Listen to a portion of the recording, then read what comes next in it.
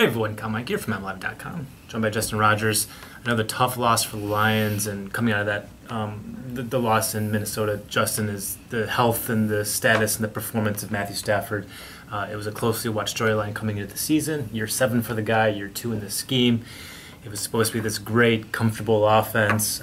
It's been the opposite of that, statistically speaking, and now health-wise, with the right arm injury, rib injury now, X-rays, possible broken bones. Caldwell wouldn't say what his status is, but it's clear the possibility of missed playing time is there. The possibility of missed game time is there. What do you make of what's going on with Matthew Stafford? I don't expect him to miss any time. No, I said the same with DeAndre Levy, and surprise, he has missed 2 games now. So I guess anything is possible.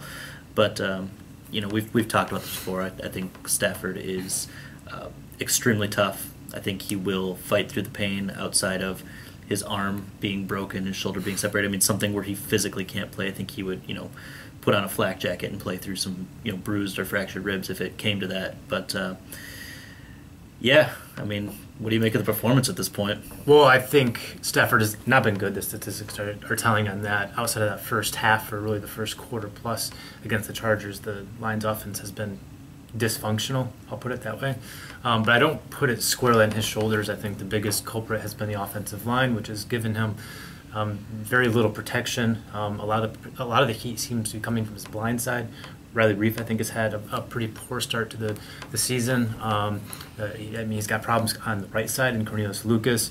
No matter what he does, it seems like he's got a guy in his face, and that's going to mess with a guy, both in terms of the sacks, the hits, the health, but also the mind games, too. And I think we saw late in that game against the Vikings, it looked to me like Stafford was almost a little trigger happy, getting rid of the ball a little faster than he had to, but just trying to ward off some more pressure, more hits, because he was hurting.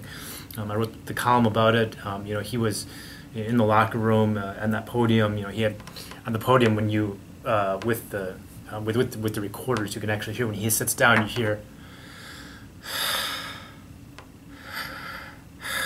2 huge sighs, like just to get the breath to be able to speak. And he labored through that press conference. At first, I thought he was going to cry, like from emotion, but then I realized it was the pain, it was the ribs. He just couldn't speak.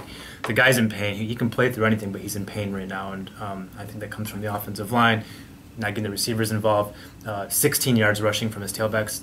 This thing, I don't even know where to start, because no phase of the offense at this point is working for the Lions. Yeah, I start with the offensive line. If the run game's not working, that's starts with the offensive line. If the pass rush is getting through in a quick fashion, again, starts with the offensive line.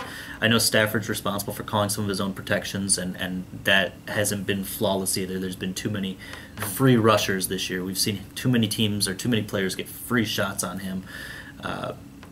Reiff hasn't been very good. The interior line has been very good, although I think Manny Ramirez has actually played pretty well. I agree. The right side's been a disaster, and we've highlighted this all offseason. It's not like is something new. Cornelius Lucas has not been productive on the right side as he is on the left. People expecting Later and Waddle to come in and be the savior are going to be sadly disappointed. I think Waddle is an average player. I don't think he's bad, but I also don't think he's good. A lot of pressure came from that side when he was playing last year. A lot of sacks came from that side.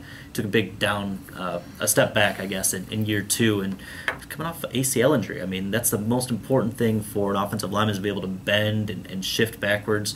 How's his knee going to hold up? I just don't know. I think that was an area the Lions didn't address this offseason, and I thought they should have, and those chickens are coming home to roost. The impression I get from the Waddle situation is that physically he's healthy at this point, but performance-wise he's not back to where he was last year. I've peppered several people on and off the record about that. Seems to be that he's not just back to form of where he was. You mentioned the struggles of where he was too, so that's a little concerning.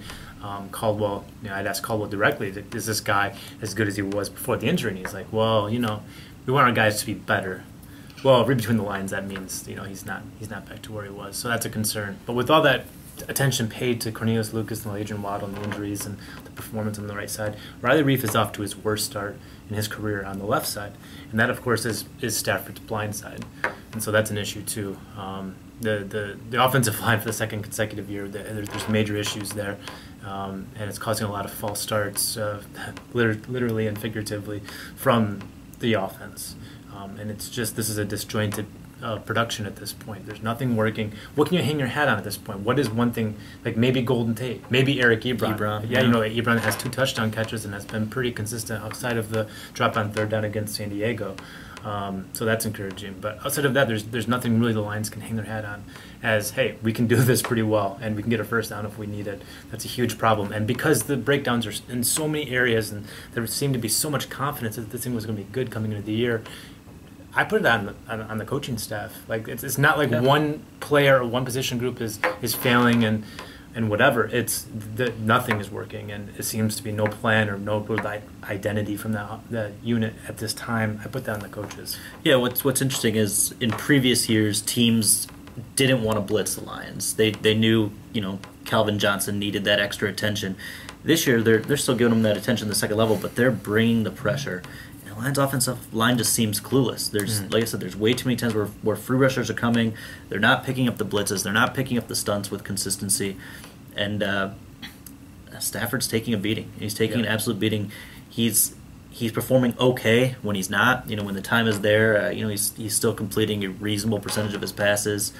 I would say the accuracy is about the same. A lot of balls that are just a little off target, but certainly catchable.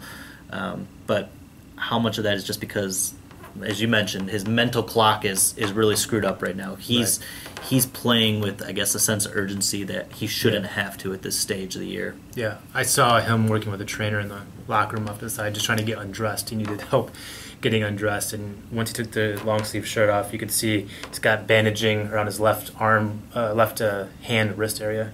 He's got a bandage on the left forearm, elbow area. He's of course got the numb fingers and stuff at one point in his right hand because of the right elbow injury.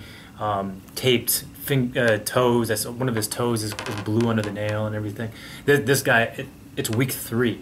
It's week 3 now, and so this guy's already beat up. And yeah, the Lions have to figure out a way to protect him because there's no way at this rate Matthew Stafford can continue to take this kind of beating and still make it out there on Sunday. He's going to get killed. The Lions have to figure out a way to keep him upright and fast. Bad week for that. Denver comes to town. Von Miller, DeMarcus Ware are some great monsters on the edge. Yeah. According to Pro Football Focus, those two guys lead the NFL, number 1 and number 2 in quarterback pressures, 15 and 12, I believe. I mean, I don't know what to tell Matthew Stafford. I mean, he's in trouble if he's if he's going to be run out for this game. I can't say with any confidence that he'll finish it. Yeah, Lions are off on Tuesday. Wednesday we'll be back to work. It'll be interesting to see if Stafford is out there practicing with the team. We'll be all over it all week. For Justin Rogers, I'm Kyle Meinke. We are MLive. Keep it right here.